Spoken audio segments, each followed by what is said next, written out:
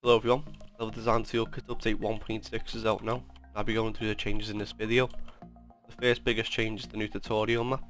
If you look at the first room, it's sort of like an introduction to the toolkit. This is where you'll select the bulk zone for the first time, as well as how you can change the shape, the colour, the opacity. You're also able to change whether you want this 3D mesh. You can have it just to be the collision box, or you can have a mesh to better represent it. Scalable materials, and then a GIF on how to open up the widget itself. So click on this button, it'll take you to the GIF.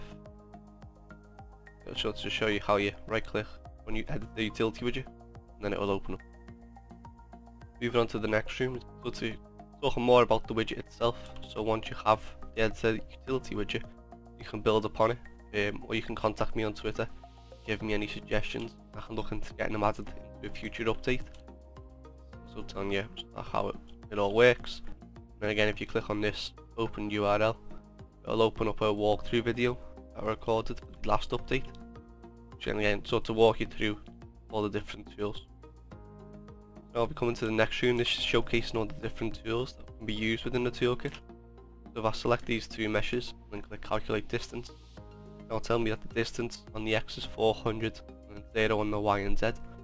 And you're also given a location and the rotation for both actor 1 and actor 2. And then you may notice that the background of this tool has become blue. So now the most used tool, your most recently used tool will now have a blue background. And you can change the colour of this in the variable inside the editor utility widget. You can also go to the settings and turn off the option completely. And you move on to the select meshes tool. So now you notice if I click select static mesh and zone, it'll say please select the bulk zone from the drop down, which is here. So if I now click this, it'll show me every single bulk zone that's placed in the scene. So this is bulk zone 3. So if I click on that and then select static mesh and zone, you'll notice every mesh inside that area has been selected. And you can also do the same thing but with names. So if I switch to the name tool, again we'll go to bulk zone 4 and then search for SPH, select actors in zone with name. It'll select just the spheres inside this area, and we'll select the cubes. This can be quite useful in certain scenarios. And then if we move bulk zone 4 over here and then do select actors with name, and select every mesh in the scene that contains SPH in the name, and that's based on the name of the world outliner. You've got the sky sphere and the spheres here. And then with the meshes selected, so I select spheres again, and isolate selected, it'll hide every mesh in the scene besides the ones that contain SPH. And again, you can just unhide all actors. The move tool, you select these meshes, say 50 on the X, 150 on the Z, move, just moves them that distance. Click as many times as you want. Undo, and you can also enter negative values into here, which will obviously move it in the opposite direction. So with this random cube tool, random rotate tool, if I set this to say 80 on the Y and the Z and then click rotate, it'll set all these meshes rotation to that value. Then if I click random, it'll set them to a random value between 0 and the number that's entered in this box. Now with the align tool, it's going to be quite useful with modular tools, modular asset packs. Whereas if you may have placed some meshes in the scene and the X, instead of it being on 3000, it might be on like an awkward number, 3247 with a bunch of decimal numbers. Then enter 100 to the nearest 90, align. Now it aligns all these meshes. If I select it, you'll see that the location's being rounded up or down to the nearest 100.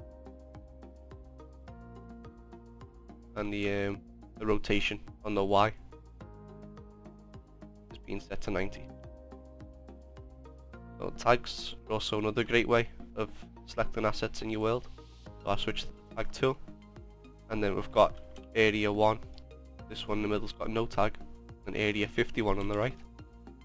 I search for area 51, you select actors in zone. Need to select the correct one, which is bulk zone 7. Select actors in zone. Now selected area 51. Then I would do select actors with tag. It'll select everything in the scene with the area 51 tag, regardless if it's inside the zone or not. Now with the bulk spawning actors, inside the heads to utility widget there's a variable called actor to spawn in zone.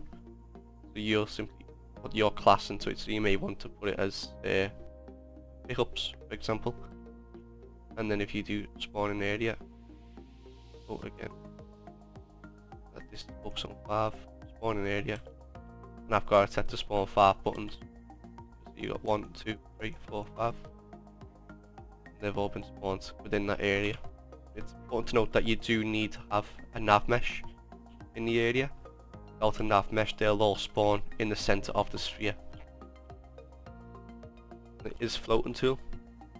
It's a more recent but quite useful tool. So if I select these meshes and click it's floating, you'll notice that everything's been hidden besides the cubes. Besides the spheres. And the reason for that is because these are floating. The cubes are on the floor, but the spheres are floating. So it's a good way to indicate if you've got any floating meshes in your scene.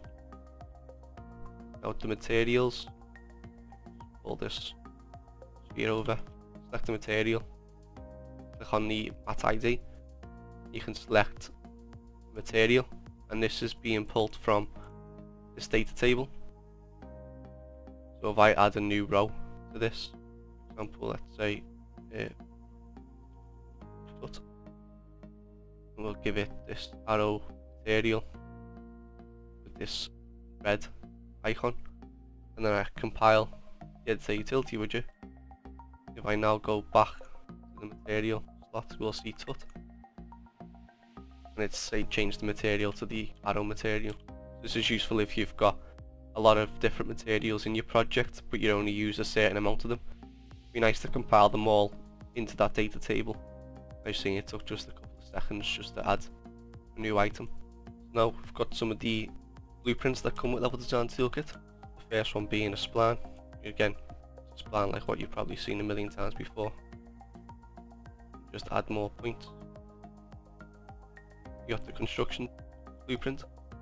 You got a 3D widget, which is your endpoint. You can just pull it to however far you need it to go. And it's also important to note that the length. So if I go to this cube, open it up in the editor, you'll see approx size is 100, 100, 100. So because I'm on the X axis, the length is 100. But if I set this to say 200, I'll have a 1 block gap in between each mesh. This can be useful for like fences, things like that. The dummy is it's like a fake pivot. If I go to the dummy tool, this is DP dummy. Select that from the drop down. Select these two meshes, attach selected dummy. So you know that this dummy has now become the parent of them two childs. So I can move, scale, or rotate them. And once I'm happy with the new position for them two cubes, I can just delete the dummy from the scene. The cubes will remain in place. This is a FPS line of sight tool. It's also new in 1.6. So if you select one of the actors, if you select one of the blueprints, your eyedropper, and you click on another one, and then draw eye line. It'll draw a line of sight from the eye line from that character to the other, and if it hits anything, if there's anything in the way, the line will be changed to red. And then you can also switch from the character itself to just a cylinder, if that's more preferred for yourself. But it's nice to just have the option. And the final room is the interactable system. So you'll see here I've got a button, and this button is able to be connected to any of the other actors that are set up to work with this system. And then you can also click on this connect actor button, and what that'll do is it'll draw a line from the button to the actor it's connected with. This can be useful if you've got multiple like elevators or doors within your scene and you want to see exactly which button is connected to what door without having to go based off the name. And for most of these, or if not all of these actors, you have a activated sound and an attenuation sound, and you can use the presets that I've created. So you've got close, far and medium range. With the bridge, you've got a 3D widget you can move about. Click preview bridge, it will show you the bridge in its extent form, and you can also reset bridge. This just saves you instead of going into the editor and playing in-game. Test how the bridge opens. And with the door, we've got a few settings, so we can decide if it opens forwards or backwards, if it closes behind itself after it's opened, and if so, the delay, which is set to a default of 1. And then again, you've got the material for the door, the open and close sound, and attenuation. And it's the same thing with this one, but this is activated by a trigger box instead of the button. And the elevator comes with a lot of different options. So we can have it loop, if it loops the delay before it returns. So we've got another 3D widget where we want to move the elevator to. The rotation, so we can set this to say 90 for example. Travel time, the return delay, and how fast it returns back to its original position. And again, we've got these two buttons, so if I click preview move lock, we'll see it move from its start position to its end position, and it's on the rotation of 90. And we can also see it reset. So again, it saves you going into game to test. Go for the start and return event. Another point of interest actor can be activated again by a button. It can be useful if you want to create like a mission scenario, whereas the player reaches a certain point and you activate the button, then that might trigger one of these POI actors. So if I select it, you'll see it showing up through the walls. We can also change colour, so they can be unique to each other. And then again, the activated sound and the attenuation. And then the final interaction blueprint is the teleporter. So if the character steps on this teleporter, they'll be brought to wherever this TP location 3D widget is. And again, it's got the activated sound and attenuation. So if I click on settings, see that now you've got the 4 different options that you can change between. So highlight recently used tool, bullet backgrounds, hover button over for info. So if I hover over these buttons, you'll see in the information section, it'll tell me what that button does, but you can turn that off if you'd like. And then the snap combo box value, if you're using this combo box or any of these combo boxes, you can have it so it snaps, so it's rounded up to the nearest one, or you can turn that option off and then you'll get your decimal values. And then with the additional info for colour sections, if you do have colour backgrounds turned on, you'll see that it's all colour coded, and this correlates with these different options here, so you can read more information about what the tools do. And you've got that what else can I do option, and this basically just gives you again more information about what some of the different tools can do that you may not necessarily find within the widget itself. And we're at the end of the tutorial here, where just thank you for checking out Level Design Toolkit. If you'd like, you can follow me on Twitter, F598, sorry, F5_98. You can ask me any questions or give me any suggestions. I'll be happy to take a look. So thank you for watching.